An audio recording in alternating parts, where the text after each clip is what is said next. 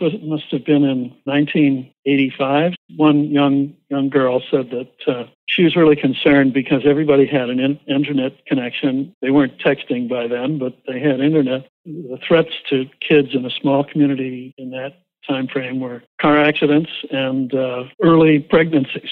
And she said, what makes me worry about this is that when we get to the reproduction chapter in the biology book, the teacher skips it and says, talk to your parent. I was dumbfounded.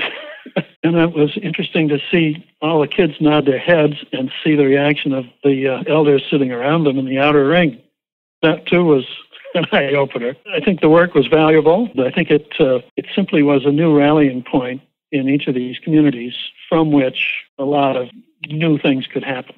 Well, I guess I'd go back to MCFYP, which I think was almost a very total success in every respect. And again, I don't have the benefit of current knowledge, but I know it was a concern to Dottie and to those of us who were still meeting as a group at that time. It was very important to put pressure on everybody to succeed with this, to say that we were going to have available to everyone in Michigan a community foundation. Some territories were assembled to meet that goal without necessarily confidence that they would thrive. And I think there were early problems with putting a lot of territories together in the UP. I mean, what else are you going to do in the UP?